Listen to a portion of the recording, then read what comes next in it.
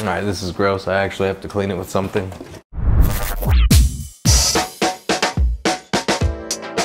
Hey, what's up, Planet Earth? This is your favorite soul daddy, Chris Ruben, bringing you an exclusive on the gravy. See, the gravy is like an heirloom of my family. It's been handed down generation to generation. So now I'm gonna hand it down to you. Let's get involved. Here's what you're gonna need. 2.5 pounds of onion, vegetable oil, browning seasoning, 2 pints of beef broth, cup of cornstarch. You're gonna need beef, all kinds of beef. And call your local Chinese place if you don't feel like making rice. Some corn, salted butter, and some sugar. My grandma taught me how to make the gravy, and if there's one thing she told me, it's you gotta start with a lot of onions. We're gonna cut these onions and we're gonna make them big. Let me show you how. I used to dice up the onions really small. They really just melt anyway. I'm actually gonna turn the fire on this. So you wanna get it going at about a medium heat. Today we're doing a gravy that's for about 4 to 6 people. That should only take about 3 hours. We're about halfway through these onions. Oh no, here it comes. You match the weight of the onions to the meat. Otherwise it's gonna throw off your flavor balance. Soul food. It's emotional. It hurts so bad.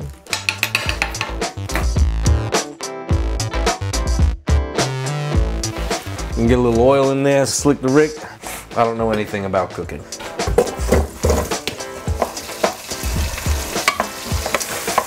So you just want to break up the onions. We gotta cook them, we gotta brown them.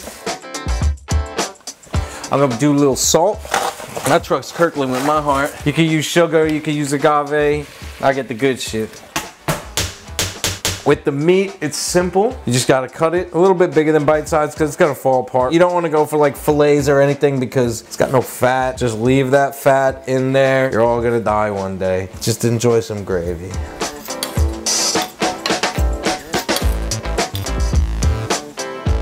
This steak especially shreds, but it provides a lot of richness to the gravy that you wouldn't get without a skirt steak.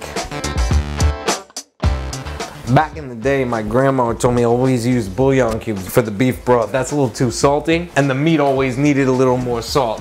And salt in the meat a little more. So these are starting to cook down a little bit. Now I'm gonna add the beef in just to brown it a little bit, and then put the broth in.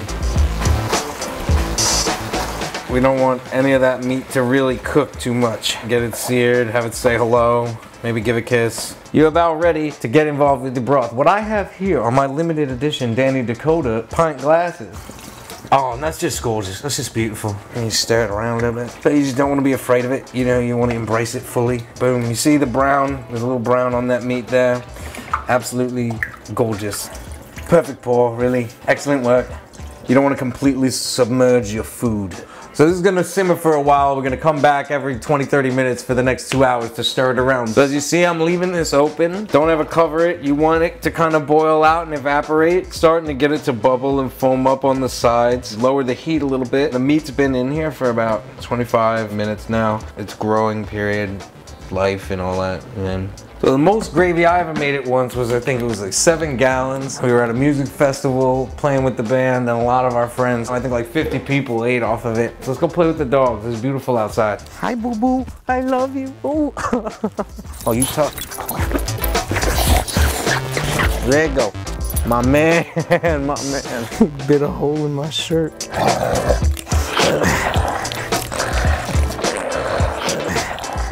You can even see some of the meat starting to like want to spread apart already. Maybe in about an hour we'll thicken it up and darken it. Bubbling, USA. Nothing fancy, but I'll show you how I do the corn. Fuck that. I'm not gonna make the corn until I'm ready to serve it. This gravy still needs more time. The thing about gravy is it's absolutely unpredictable. It's time to thicken up the gravy. Here's what we do. Take cornstarch, anywhere between a half a cup and a cup. I'm making a mess. Then you want to fork that up. Feels like wet cement at the bottom there, boy. Sludginess in there. I gotta add the kitchen bouquet. Now this you don't want to add too much of, and it's really all about finding that color. Maybe we have to do a little more.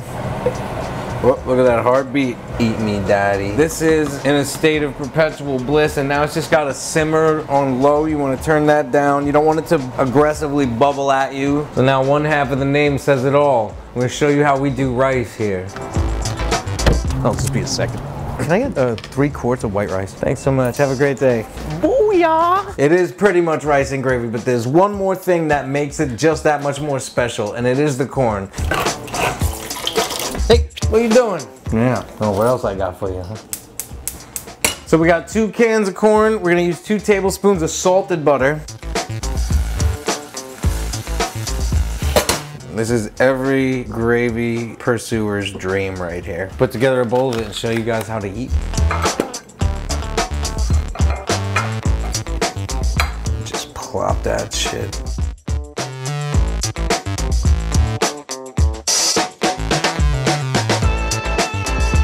That's it, there she is. Will my grandma be proud? Oh yeah. Hopefully you'll be enjoying some gravy in no time.